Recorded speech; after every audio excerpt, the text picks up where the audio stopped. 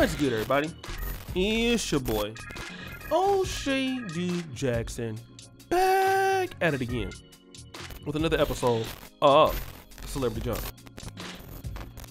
You know, I've noticed that in the reality TV world, where you have these basketball wives and hip-hop Atlanta, a lot of these people, I honestly believe, number one, they're fake rich, okay? They will do anything to have, a nice house, beautiful cars, beautiful home. They're lazy, okay? They'll do anything to have that shit. They'll do everything but work. It doesn't matter if they do fraudulent things. I'm not saying that all of them, but there's a good percentage of them, I believe. That when the dust comes up and then, and they're broke and they smell all their money, there are going to be a lot of these folks in jail. And one of them is Brittish Williams. She has been arrested and indicted on several fraud charges. Now, she's a nice looking lady. Now these edges, I don't know what's going on with these weaves and edges like that. It looks so stupid, but she looks nice. She's a nice looking lady. I won't hold her. She's beautiful. She's a good looking lady. And Brittish Williams is in St. Louis to face federal fraud charges. Okay. Well, why is that?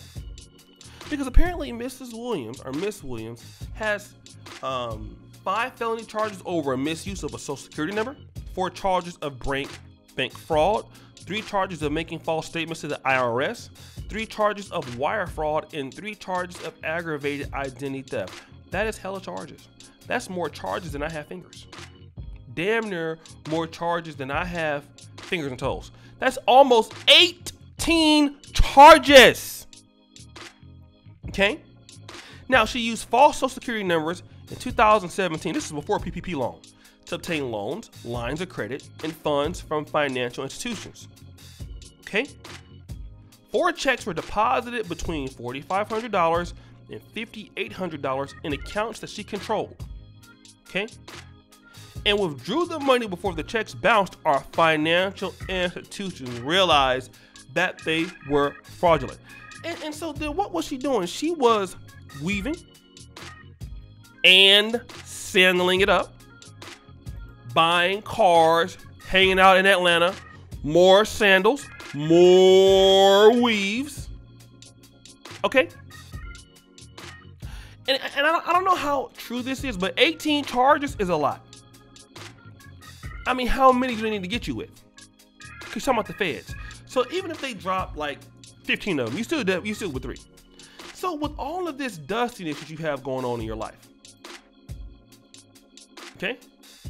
All this dustiness you got going on in your life, which is a lot.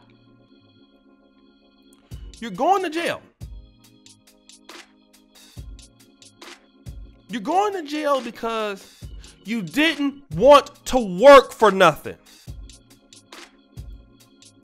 And I want young people understanding my voice. Listen to me clear, men or women. Some people with the new, because the drug game, the crack cocaine game, from what I understand, ain't what it used to be, and drugs ain't as great as it used to be. It's more dangerous now. So people are looking at the internet scams, the PPP loans and things like that. There are other things out there. Let me tell you something. You're going to jail. And you're doing it for what?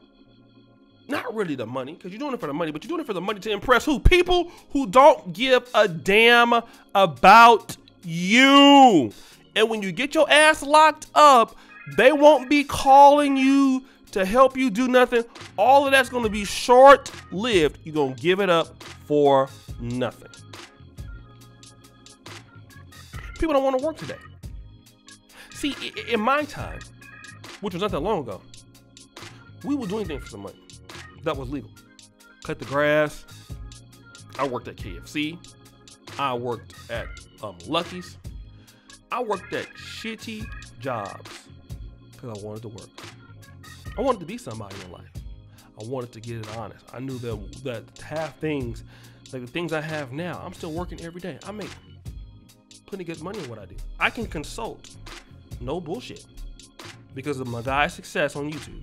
I can consult and make $1,000 an hour and not even post that many videos anymore, and I will be full. My clients will be full. But it took me years to get to that point, and I still work every day. I have worked 285 days straight. You guys see my consistency here. Why? Because working and understanding that knowledge is coming, friendships come in, networking come in, doors open, take time to develop, but I got it all on my own efforts. People helped me, sure, but I never stole from nobody. And even in America right now, what do you see? So many people, Americans, trying to get the economy back. People begging folks to come to work. People don't want to work. A lot of Americans don't want to work, especially in the black community. We have people that don't want to work. And a lot of the ladies, not a lot, but some of the ladies, at least in our community, who are attractive, they want to get it by any means. You know, you want Rolls Royces and you want nice things, and those and Rolls Royce is a brand, and that's meant for wealthy people. But people want to get it and cheat the game. And when you cheat the game gets you back. You can't cheat the game. Shout out to Steve Dean Williams. You can't cheat the game. And then here's what's going on. These people in the black community, especially these young men out here, these women are expecting them to have these things right away. Don't understand it take time. They start dealing with guys who got it right away because they cheated. They get killed. They get shot. They go to jail. Then you're looking for a guy who got it honest. And all for what? For more weaves to get on Instagram and stunt? Say you the baddest, you know? Say that. And that's B-I-S-H. Just to say that. Now you're going to jail.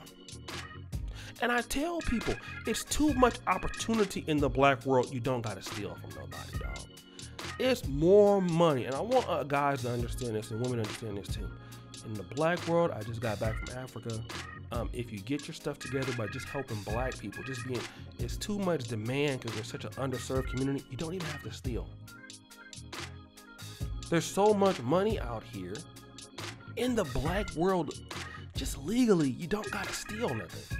Demand is too much. It's too much money. You can't get it all. All that you have to do is work and develop your relationships with people, develop systems for yourself to do things. The money will be there. But why are you trying to steal? Okay? Because you want some money, baby? Like, you could have got on to Real Housewives of Atlanta and just built a brand without stealing from nobody. No, but you had to sandal it all the way up. You wanted to weave it up. You wanted to dust it up. You wanted to be so thirsty. Okay? Now your ass is going to jail. And it's going to be your fault. All because you wanted to have a blonde weave. All because you wanted to have diamond studded sandals. When you could have worked. And I'm going to say this, for many black women out there, for what it's worth, I've seen so many black women in my life that worked hard for what they got. I've seen them. I went to college with them. They went to engineering, they went into medicine, they went into fashion, and they worked their ass off, interning with things, showing up every day, catching the bus. There's so many black women out there that deserve to have nice shit because they put in the time. And I know it because I'm an African American. A lot of business I do. A lot of times with black female entrepreneurs, I don't know that. And they get it honest. And it upsets me when you get this bad stereotype about our women because you have some people like her, and I know that, I believe she did it, come out and steal. When so many sisters out there work hard every day and don't steal from anybody. Wow. But guys, what do you think?